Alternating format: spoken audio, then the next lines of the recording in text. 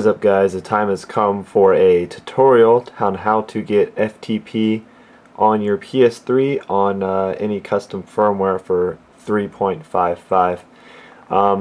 Alright, if obviously you need a custom firmware for this, I'm using GeoHot's custom firmware. So if you don't know how to install a custom firmware on your PS3, go ahead and click the link in the middle of the video right now and watch that video. I'll show you how to install it onto your PS3. Once you have custom firmware installed, what you're going to want is go to the link in the file or in the description below this video, and I'll have a link to the FTP server for the PS3. Download that .package file, and what you're going to need is you're going to need, just as if you were installing on a custom firmware or installing a custom firmware to your PS3, you're going to need a USB device or flash drive. In my case, I can't find my other 8GB USB, so I actually have an old MP3 player that is a USB that works. So I'm using that, but anyways, what you're going to do is download that package file and install it into the main directory of your USB. So let me show you what I mean by that. You don't want to put it in any folders or anything like that. So let me go ahead and open it up.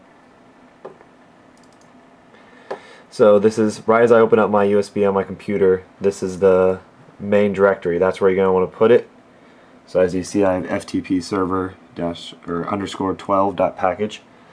Once you have it copied to there, you're going to go ahead and take your USB out, pop it into your PS3. I'm not going to do it since I already have it installed, but you'll head on over to your PS3, and on your custom firmware you should have an install packages or install package files folder, something like that. And it's not showing anything for mine because I don't have a USB in, but it'll show you all the packages that are in your main directory on your USB, and you'll go ahead and click, I don't know why my camera's going out of focus, but you'll go ahead and click install on whichever one is there. It will show you it's installed, and once it has, you'll go to PlayStation. Down in the very last folder, mine says PlayStation 3, and you'll have said package, Blackbox FTP version 1.2, and you can go ahead and launch that. And once it starts up, you will get 192 or whatever your IP address is. Don't press X, obviously that'll exit. Copy down that IP address somewhere if you can't memorize it, and then you'll head on over to your computer and download a FTP program. I use FileZilla. I'll put a link in the description for that. And you're going to want to put the IP address there, and then when I first started, I didn't put anything for the username and password, and it should connect. So I'll go ahead and hit connect.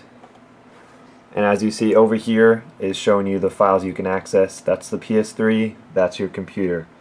So for Modern Warfare 2 and whatnot, you can transfer patch files from your computer to your PS3. So for example, to find my Modern Warfare 2 patch, you go into PS3 and you go into dev _ HDD0, then game. Oops, if I can open it.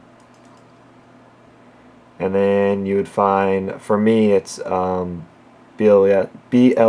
30337 or 377, sorry, USR DIR, and then there's the patch. So that's just an example. I'm not showing you how to copy patches over, modded patches, all that, but that's just an example of what you can do with FTP.